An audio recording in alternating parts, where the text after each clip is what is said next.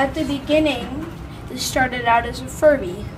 Then I cut off a Ziploc at the bottom, and I cut off all this, and I had a fur donated to another animal. And then I put then I made this strip of ribbon, and I made a cape out of it. And I hole punched these, but these were actually the hardest part because I was thinking that I was going to go through it with a needle and thread. And then I hot glued this Elmo eye on. And you can poke it in the eye if you want, but it won't do anything.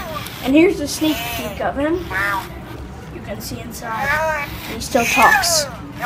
And this is also a sick Furby. So I'm working on trying to make him better. And also he malfunctioned when I hit him against Bob.